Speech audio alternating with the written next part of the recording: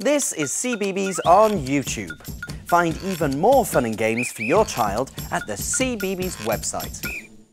Hello Tiddlies! Now why not add a splash of colour to your garden by brightening up your old plant pots? To do this, you'll need a pot, you'll need some acrylic paints, you'll need some glue, some water, and any other decorations that you want to use. Okay, so let's get started.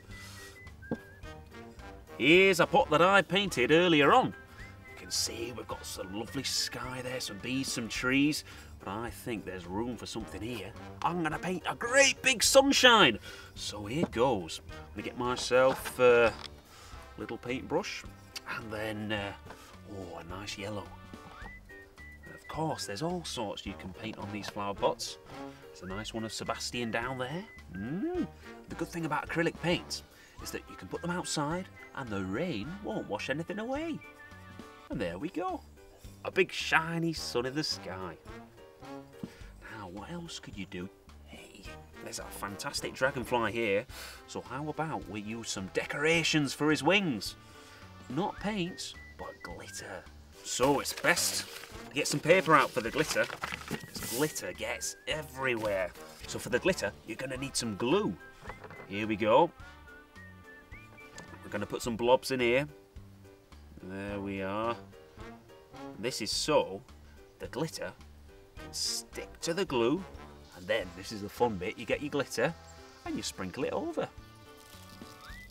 And hopefully the glitter will stick to the bits you want it to. Glitter, glitter, glitter. There we go. Give it a shake. And there you go. One glittery dragonfly. Very sparkly. But hey, there's other decorations you can use too. Here we go, one nice big pot. Some lovely ribbon. And this can go around the top of the pots. And then you can tie it up with a bow, or whatever you fancy.